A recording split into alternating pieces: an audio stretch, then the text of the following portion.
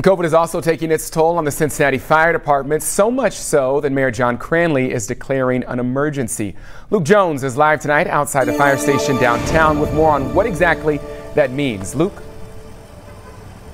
Yeah, Kyle, firefighters could actually be forced to work overtime under this declaration. Some could be called in on days off, and others have their scheduled vacation days canceled.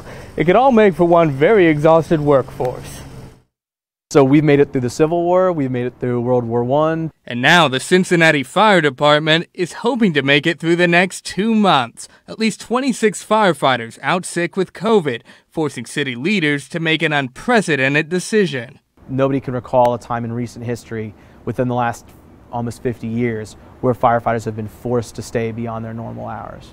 But that's what may start happening now after the mayor issued this emergency declaration, in effect for 60 days. It allows the city to mandate overtime for Cincinnati's 700-plus firefighters. We never want to do mandatory overtime, but we also want to make sure that when people are celebrating on New Year's Eve, that God forbid something bad happens, there's someone to get to them. But the firefighters union warns forced overtime could come at a cost. Mental exhaustion's real, physical exhaustion. There's limitations that the body has. You have firefighters that potentially could work 72 or even 96 hours in a week. Union President Matt Alter says the department is already down 70 firefighters since 2019, mainly due to retirements. He'd like to see the city hire more, an option that doesn't appear to be on the table in the near future. I think they have the resources right now to manage the situation.